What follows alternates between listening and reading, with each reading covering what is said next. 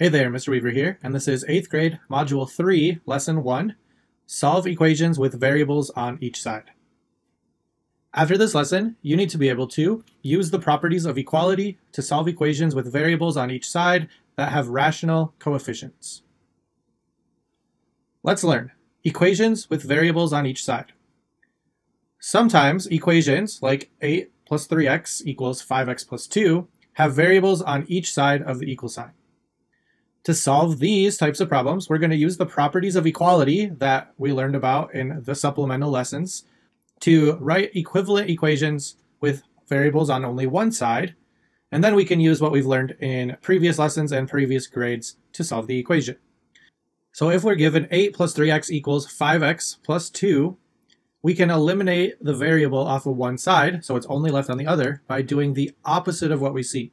So if we see that plus, we can do subtraction, and we're going to do it with the same thing. So this was plus 3x, I'm going to subtract 3x. It is eliminated off of that side, and I'm left with, when I do it on the other side, 5x minus 3x is 2x. If I wanted to, I could have subtracted 5x from both sides and got negative 2x over on the other side. It doesn't really matter which one you're getting rid of. As long as you're doing it to both sides, you should end up with the same answer regardless. So 5x minus 3x is 2x. Now I'm at a point where I only have the variable on one side, so this should now be a problem that we've practiced quite a bit. 8 equals 2x plus 2. I would need to get rid of that plus 2, so that way I can have just the variable on one side. So I would do that by doing the opposite to both sides. Again, we're going to use the subtraction property to eliminate addition. 8 minus 2 is 6. Now I have 6 equals 2x. There's a hidden multiplication in there. I would need to divide both sides by 2 to get my answer. 2 divided by 2 is just 1x, and I don't need to write the 1. 6 divided by 2 is 3. So I'm using the same properties as I did before when there was only one variable on one side to rearrange and make a new equation where I have a variable on both sides. Example 1. Solve equations with variables on each side. So let's solve 6n minus 1 equals 4n minus 5. First, we can see there's a variable on each side, so we're going to eliminate it off of one side first by doing the opposite operation so that it makes 0. Here, they're showing us they're going to subtract 4n, so what we do to one side, we need to do to the other. Simplifying 6n minus 4n gives us 2n, and then 4n minus 4n is 0, so we don't need to write it. Now I have 2n minus 1 equals negative 5. My variable is on the left, so I need to eliminate that constant value on that same side by doing the opposite. So opposite of minus 1 is add 1. That would make 0. Doing it to both sides, negative 5 plus 1 is negative 4. Now I'm left with 2 times n equals negative 4, so divide both sides by 2. I find that n is equal to negative 2.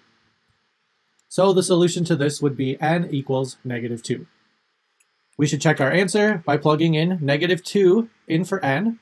So 6 times negative 2 gives us negative 12, and then minus 1 more is negative 13.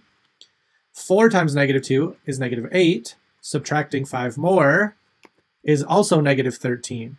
So we end up with a true statement. Negative 2 was the correct solution. Check your understanding. Solve this equation. Pause the video now and complete the check.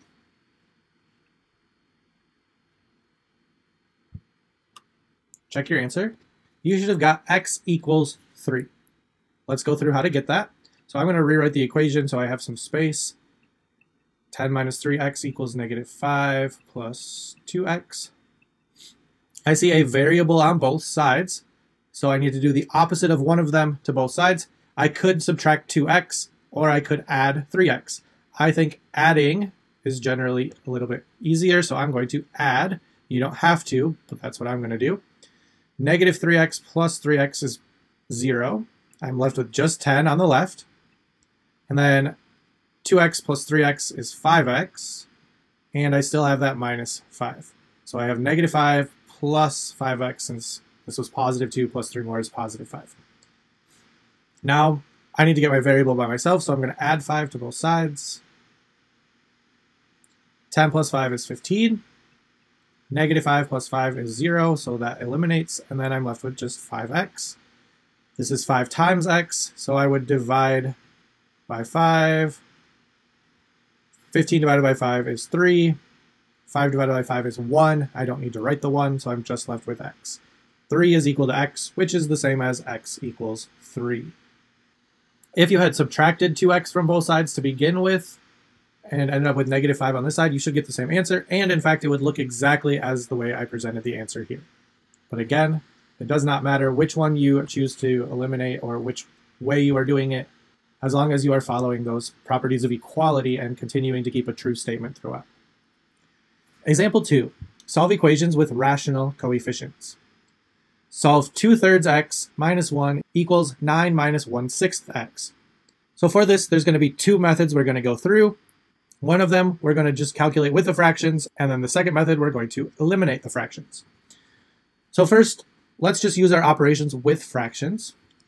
So because these have different denominators, we need to find a common denominator, especially since our first step, if I see minus 1/6x, is probably going to be adding. Or if I chose to see positive 2/3, my first step would be subtracting. And when we add and subtract with fractions, they have to have a common denominator.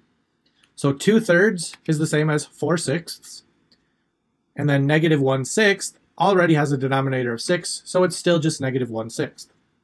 Now I can use the addition property of equality. Negative 1/6 plus 1/6 gives us our 0. That was what eliminated. If I'm doing 4/6 plus 1/6, I end up with 5/6, and I was dealing with x's, so it's 5/6 x. Bring down that minus 1, and that still is equal to 9. Now I just have a two-step equation with a fraction. So I would add 1 to both sides. I get 5/6 x equals 10. Then I can use the reciprocal of the fraction to, when I multiply those together, they equal 1. 6/5 times 5/6 is equal to 1, which we don't need to write. I multiplied one side by 6/5, so I have to do the other side by 6/5.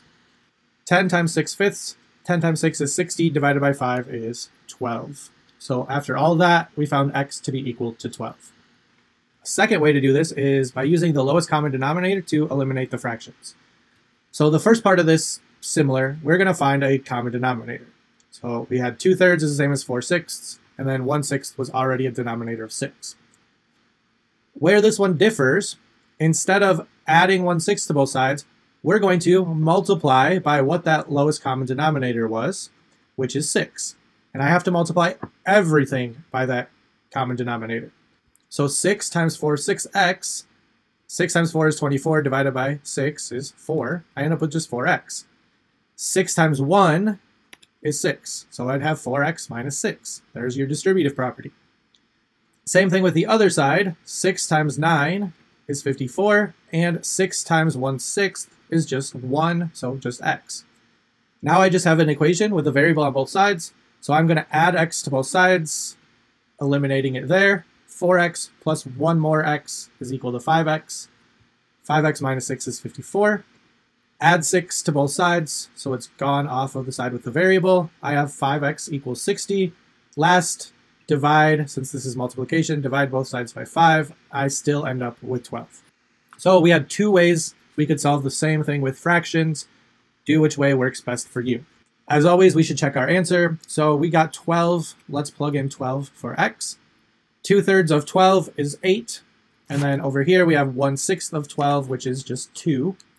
Is 8 minus 1 the same as 9 minus 2? Yes, they are both equal to 7. So 12 is our correct answer. Check your understanding. Solve this given equation. Pause the video now and complete the check.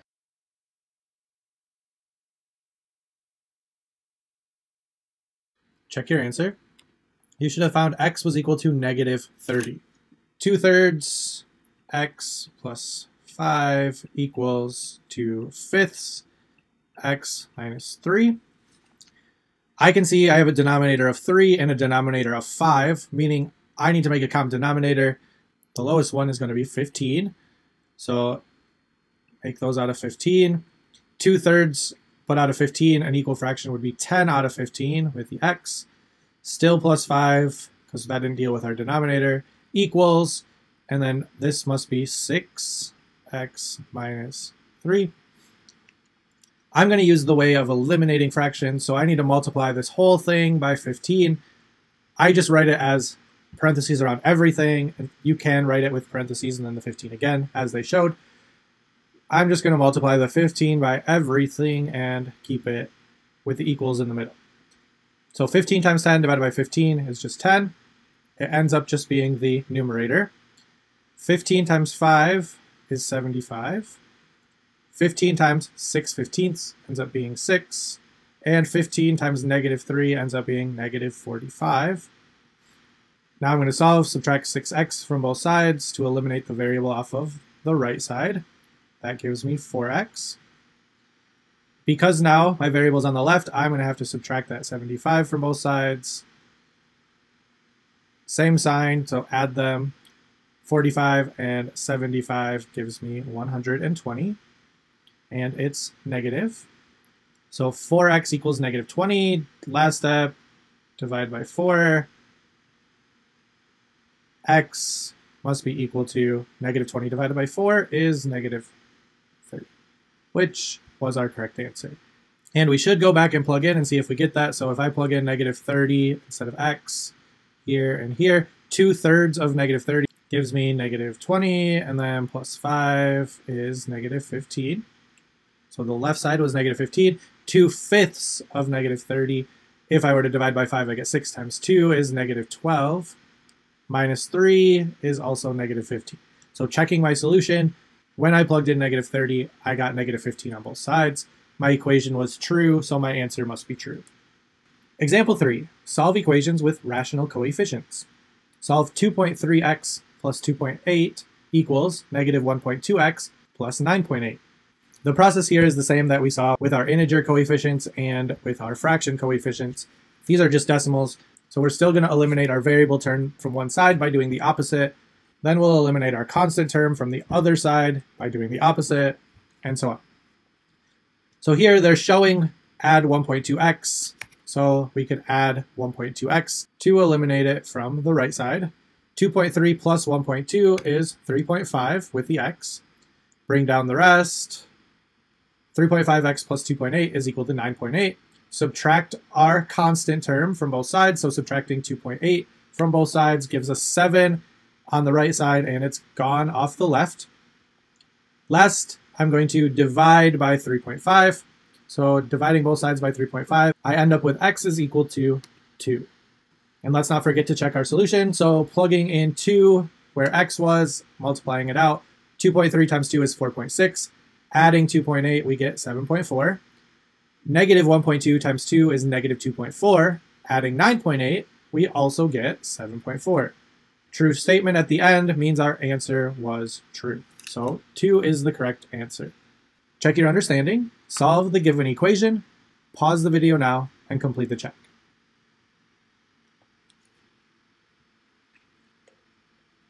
Check your answer. You should have got 4.5. So let's rewrite this for space. I have a variable on both sides, so I'm going to do the opposite of one of them to both sides. Again, I generally will add when I can. So if I see a minus something, I'm probably going to try adding the opposite. It's gone off of the right. 4.06 plus 1.26 ends up being 5.32 with our x's. And then I see plus 3.22 here, so I got to subtract 3.22 from both sides. It's gone off of that side. And 27.16 minus 3.22, that is going to equal 23.94. So I have 5.32x equals 23.94. My last step is going to be to divide by the coefficient of x. So 5.32 to both sides. 23.94 divided by 5.32 is going to be 4.5. So x equals 4.5, which is what we got there. And again, we should get in the habit of checking our solution, but for sake of time in this video, I am not going to go through that for this one. 4.5 is the correct answer.